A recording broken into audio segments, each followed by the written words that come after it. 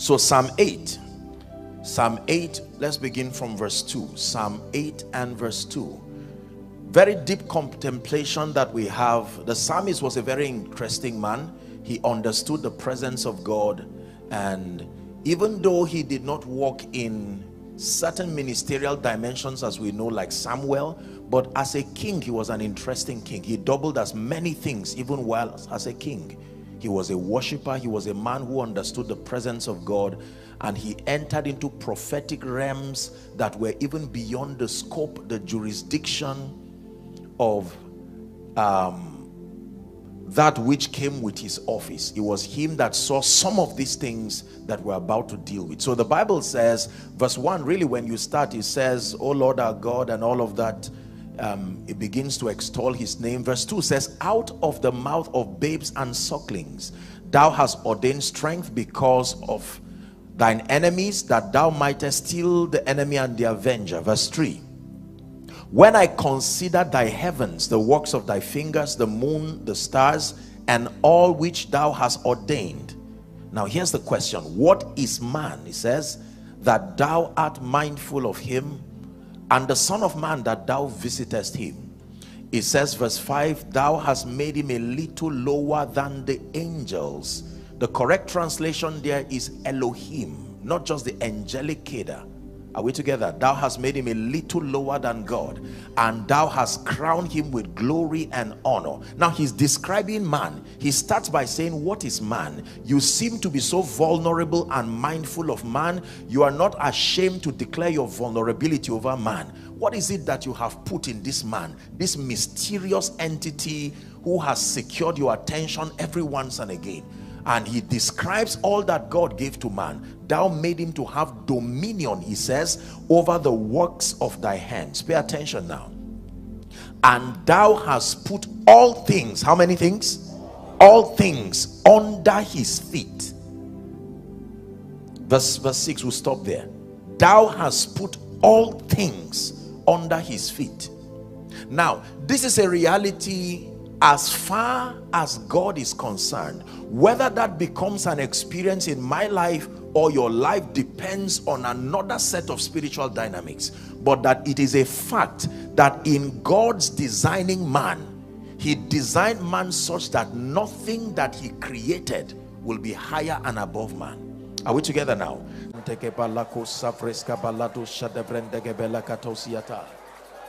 Krida balantos kevendi salas sobranda gabaruska vregedi balakusia bedes. Sabina solako sabranda kaparusa bregedi balakata branda kata balados. Kebrons kemana shadi las kovrenska balika pratus kebrigedi balaku sebenishia. For in Jesus' mighty name we pray. Thank you, technical people. May God bless you in Jesus' name. All right, so let's sit as we continue. No moment should be wasted in his presence. Hallelujah. You'll be surprised what has happened to you within these minutes of praying in the spirit already. There is no waste in his presence. Provided your hunger, your passion is there, God is always ready to visit. So we're discussing two things. We said how that man was made in the image and the likeness of God.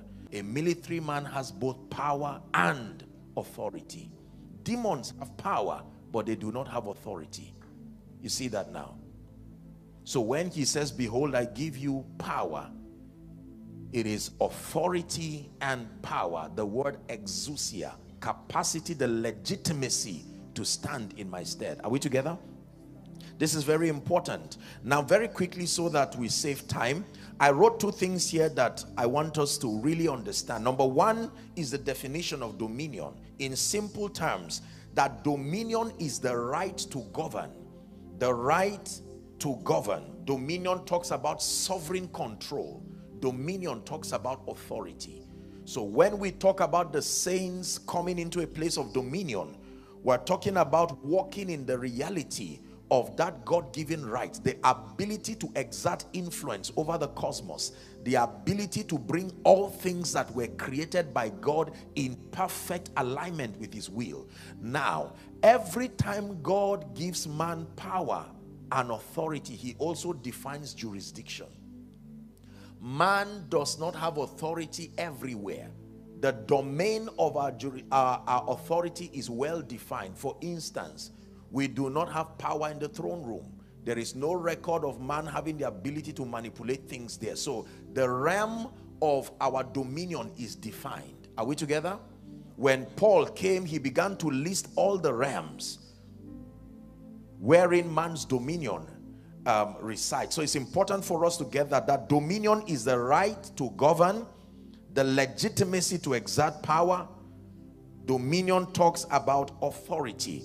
The implication of this is, number one, that man, from the time God made the statement, let them have dominion, the implication of that statement is that man became the legitimate steward, the legitimate ruler of the earth. As simple as this statement sounds, it is very profound, because if you do not have this understanding, you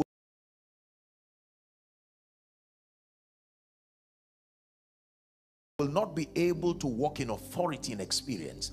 That man, not man and another creature, not man and another spirit. Are we together? Yes. There's only one entity of God's creation that was given dominion over the earth, and that entity is called man. I don't have time to describe for you what a man is, but not every being God created can be called man. There are conditions that must be met for any entity to be called man. Number one, you must be a spirit. If you are not a spirit, you cannot be called man. Number two, that spirit must be domiciled in a mortal body. If that spirit is not domiciled in a mortal body, it cannot be called man. Number three, there must be soulical faculties that help that spirit to enjoy the duality of realms, to be able to enjoy the realm of the spirit and enjoy the physical realm.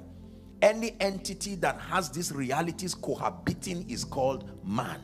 Demon spirits cannot be called man, even though they are alive. Animals cannot be called man, even though they have bodies. Are you seeing it now? So I want you to know that if you are called man, it's a special privilege. It's not an insult at all. It's an exalted name. It's a position. That's why God himself became a man, to be able to save men. And today he's exalted and seated at the right hand of the Father as a man. Are we together? Because based on the law of territory, if you do not have a mortal body, you are illegitimate in your operation. Is the reason why the Holy Spirit requires human bodies, even though he is God. Is the reason why demon spirits require human bodies. And when they cannot make do with human bodies, they will make do with animals and make do with other species. You must have a body to give you legitimacy upon the earth. Are we together? The reason why we know Jesus will return is because he left with his body. So he does not need a virgin again to give him another body. He can return. We are assured of his return because he left with his body. The first time he came, he needed the cooperation of a woman so that his spirit will have a material frame to legitimize his operation in the earth. But now the apostles told us that he levitated right in their presence to heaven. And he will return. He said, this same Jesus, he will return as you have seen him go. Are we learning already? Very, very important. Man. So it means that man is the legitimate steward of the earth. That means in God's mind, man has been put in charge. This is very important. But it's important to know that you've not been put in charge to do everything you want. The jurisdiction of man's operation is with respect to the will of God. Your assignment, as far as dominion is concerned, is to be a conduit that becomes a perpetual manifestation of the will of God. You see that now? Everything within the kingdom revolves around the will of God. Now, the second implication of this statement, let them have dominion, that God said to man, means that nothing can happen, nothing legitimate should happen in the earth without man's cooperation and man's participation. This is powerful. Nothing in the earth was designed to happen and can happen without man's cooperation and man's participation. If you ever see anything good that happens in the earth, there was a man to partner with the Spirit of God. If you ever see anything evil that happened in the earth, there was a man.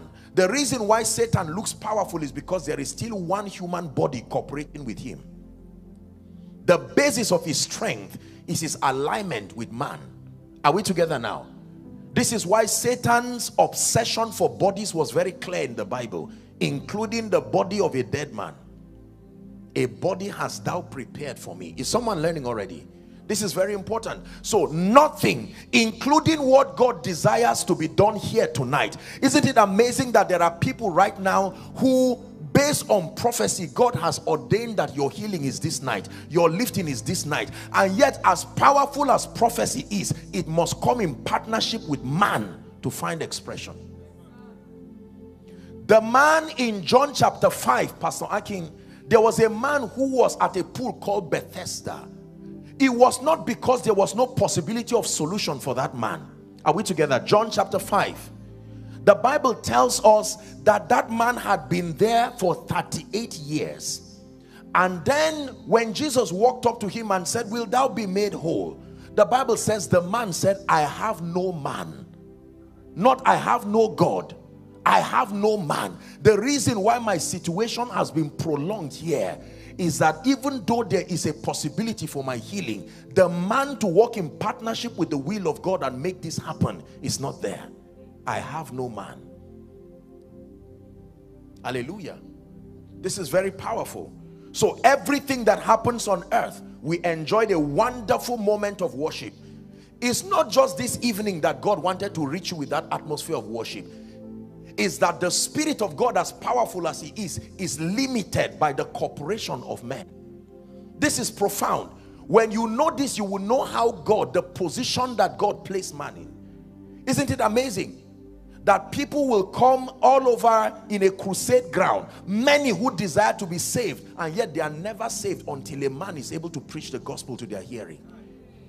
Angel Gabriel came directly from the throne of God, and yet the reality of Jesus's arrival was hanging in the spirit until a man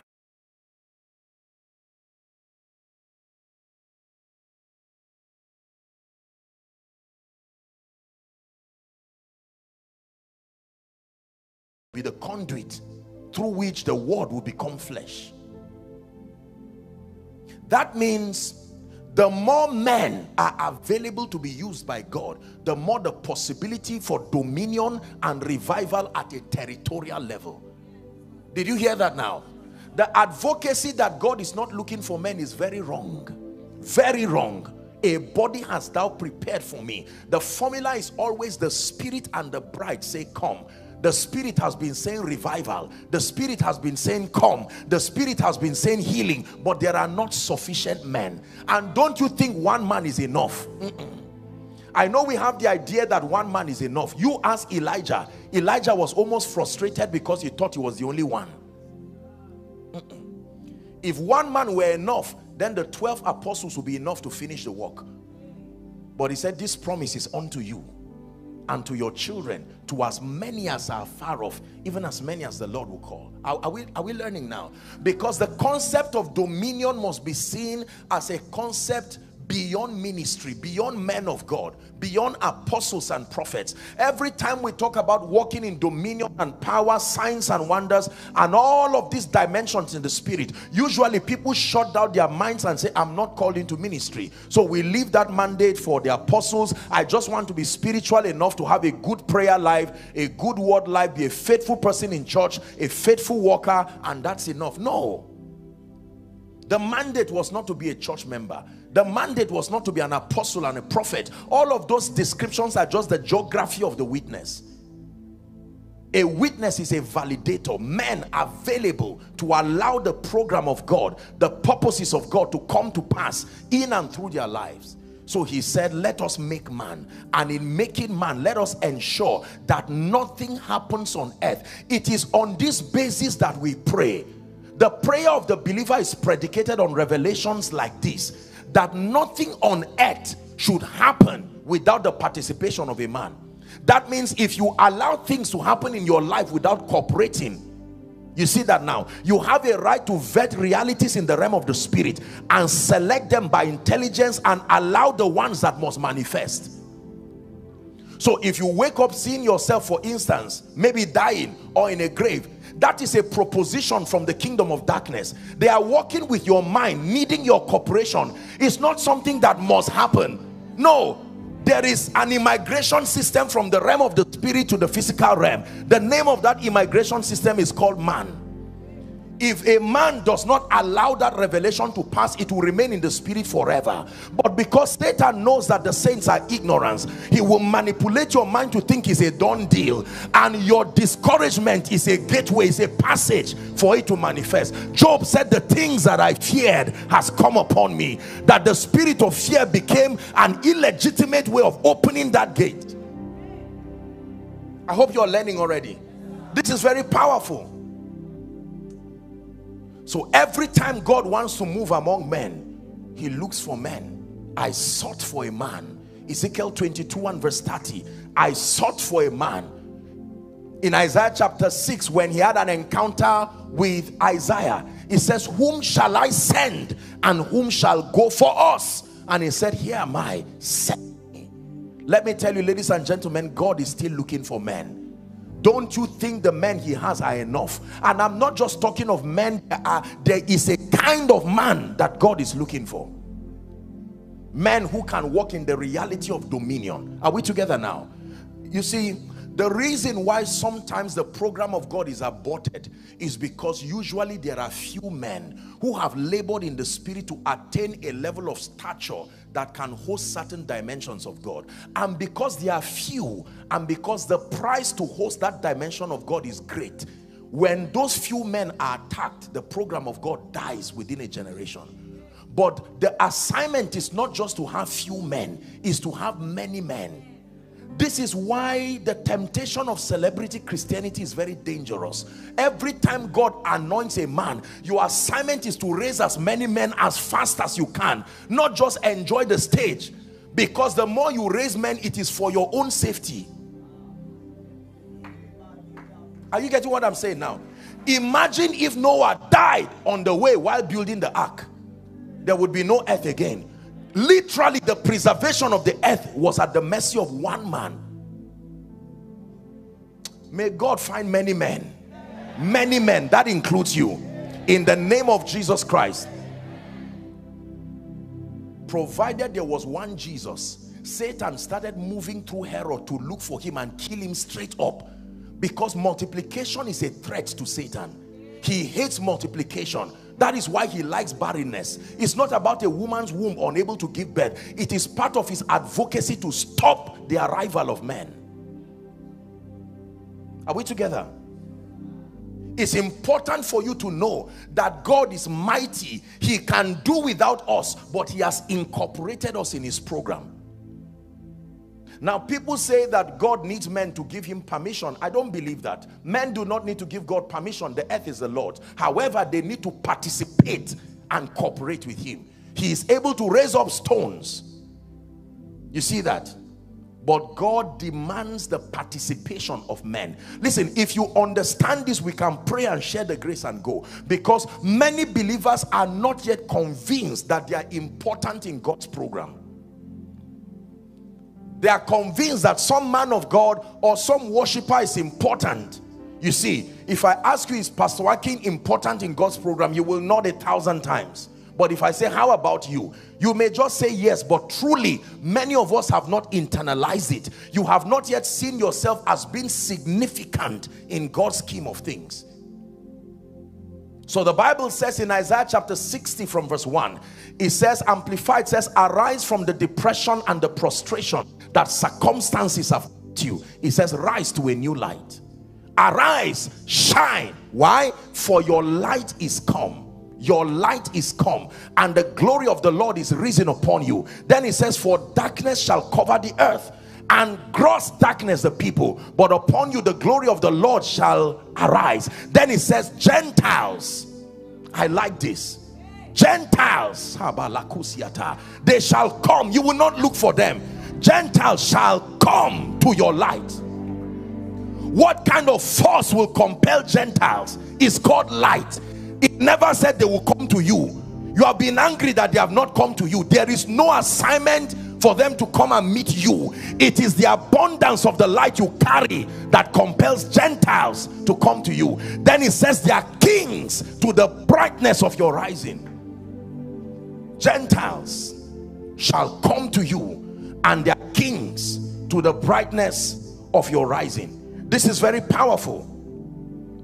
So dominion of man upon the earth means that nothing should happen in the earth without man's cooperation and man's participation. Now let's go very quickly to Hebrews chapter 2, please. Give us 5 and 6. I want to answer a question very quickly and then we'll pray. Hebrews 5 and verse 6. Please help us. Thank you, Jesus. It says, for unto the angels hath he not put in subjection, watch this now, the world to come, whereof as we speak. He repeats Psalm 8 verse 6. Now let's hurry up. It says, for as he said in another place, thou art a priest for me after the order of Melchizedek. We're getting something wrong. Hebrews chapter 2. Did I say 5? 2 from verse 5. Please media, help us correct that. Is Hebrews 2 and verse 5. 2 and verse 5. Thank you. For unto the angels hath he not put in subjection the world to come, whereof we speak. He said in a certain place, that certain place is Psalm 8. He testified, saying, what is man that thou art mindful of him, nor the son of man that thou visitest him? Verse 6. It says, thou hast made him lower than the angels, you have crowned him with glory and honor, and you have set him over the works of your hands. Verse 7. It says, thou hast put all things, say all things, in subjection under his feet. It says, for in doing so you left nothing that was not put under his feet. But now, today, in Lagos, in Nigeria, in Africa, now we do not yet see. This is the question we have come to answer in this conference. That we look at prophetic realities from God's standpoint, and God is saying, know this for a fact, that I've put all things under your feet. As far as I'm concerned, the men on earth should exert dominion over elemental forces, dominion over principalities and powers, sicknesses, diseases, poverty, failure. Everything that is antichrist should be compelled by the dominion of the saints. But the Bible says, but now, in spite of the scripture, there's still a lamentation coming from the camp of believers. But now we do not yet see all things. There are some things that have stubbornly refused to bow, like the diseases and the infirmities plaguing your body, and they don't seem to respect your prayer life even though you are praying. It looks like they do not want to go. How about the poverty situation? How about yokes and curses? In spite of your confession, I am free. The Bible says, but now, whether you walk in the experience of dominion or not is up to you now. And my assignment very briefly is to show you something tonight. This is very powerful. God is crying for a generation, ladies and gentlemen, that will be able to be a manifestation, a living manifestation of God's intent and desire. Let me recap on 2 scriptures I shared with you yesterday. Ephesians chapter 2 and verse 10. It says, we are his workmanship. We are his workmanship, created in Christ Jesus. It says, unto good works, which God had before ordained. He's not scratching his head wondering what to make out of your life. My brother, my sister, hear me. Your destiny has been defined already. Lo, I come, he says, in the volume of the book, as it is written. It is already written that there are realms of the anointing you should walk in. It is already written that there are dimensions of prosperity you should carry. It is already written that there are levels of wisdom you should walk in. His workmanship. Then Ephesians chapter 3 and verse 10 says, now unto principalities and powers might be made known by the church, the ecclesia, the manifold wisdom of God. Romans chapter 8 and verse 18 says, I reckon that the sufferings of this present time is not worthy to be compared, watch this, with the glory that shall be revealed. There is a dimension of God's glory and power and wisdom. You know what glory is? Everything that makes God God, his wisdom, his favor, everything, the multifaceted dimensions that are captured in God is called glory. The glory of a thing is a description of why it is desirable, why it is expensive, why it is valuable. So when you want to understand the glory of God, you will have to dissect the attributes of God and study them one by one. His goodness, his wisdom, his riches, his power.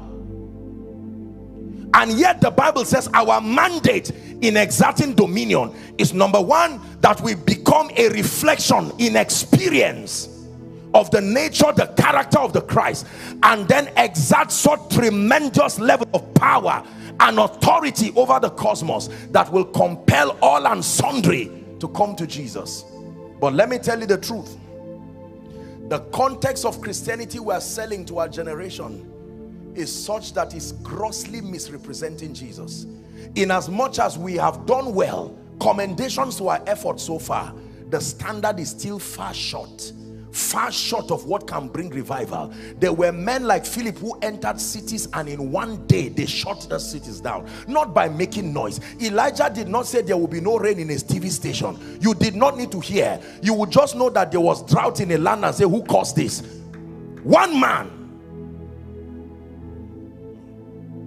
The Bible says time will fail me to talk of men like Gideon, Jephthah, Barak, men who faith subdued kingdoms, wrought righteousness, shut the mouth of lions. These were men. These things were not parables. They were men who walked upon the earth. It is time for us to, in addition to reading history, become a continuation of the same and an improvement of the same. We have read generals cover to cover. We have read apostles and prophets in Nigeria cover to cover. It's time for a generation to become a living continuation of those things, that men begin to study your life, not for the purpose of personal pride, but you become a mystery and a wonder, first to yourself and then to a generation, exerting power and glory that is incontestable. Is someone learning now? Now hear me. Dominion is not an impartation. There is a grace that enhances men to walk in dominion, but walking in dominion, kingdom authority, that elemental forces get to respect your voice. He says, Jesus I know. That means the realm of the spirit can know some people. Paul I know. I hope I've elongated the list now. Joshua Selman I know. Call your name there. How dare they say they do not know that name? You don't claim that realm. It's a revelation that brings you there. Are we together now? Paul was praying over the church in Ephesus chapter 1 from verse 15, and he made certain definite prayer points. If you understand the Pauline epistle, it begins to create the framework for your walking in dominion. I wish we had the time, but this is a miracle service. But I want to give you 5 dimensions of knowledge very quickly that you must have if you want to walk in dominion. It is impossible to walk in dominion no matter how well intentioned you are. But let me assure you up front that in the name of Jesus, the spirit of grace has come to help this generation. There is a standard God has for us and we will not fail. We may look ordinary, but we are becoming. We may look ordinary, but we are evolving. One conference after another, one prayer meeting after another, one worship session after another, a little here, a little there. We are becoming. There is an evolution happening in the spirit. I want you to believe that if God brought you here tonight, it is because you are part of that prophetic army, and that paying attention is doing a generation good.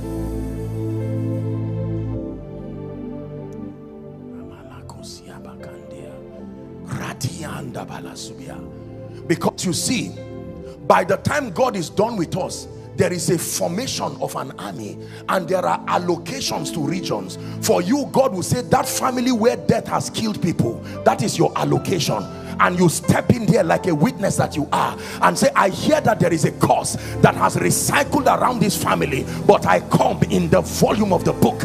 I come as an ambassador forged out of fire, and you will exert such dominion that big principalities and powers will not be able to stand.